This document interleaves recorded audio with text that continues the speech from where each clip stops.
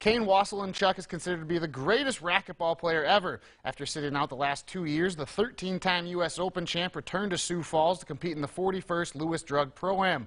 Waselenchuk advanced to Sunday's finals, where he squared off with Daniel De La Rosa for the individual championship. Opening game, De La Rosa scores a point with a wicked backhand blast, giving him the early 3-2 lead.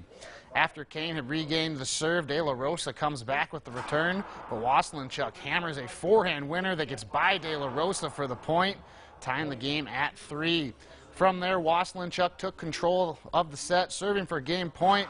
After the two exchange a couple volleys, Kane finishes off the game with a slicing shot, so he takes the first game 15-4. Head to the second, Waselenchuk dominated from start to finish. After Daniel returns the serve, Kane drills another forehand winner. Waselenchuk takes game 2 15-2, winning the individual title 2-0 over Daniel De La Rosa. After missing the last 2 Lewis Drug Pro-Ams, Waselenchuk says it felt good to get back to play in his close friend Mark Griffin's tournament.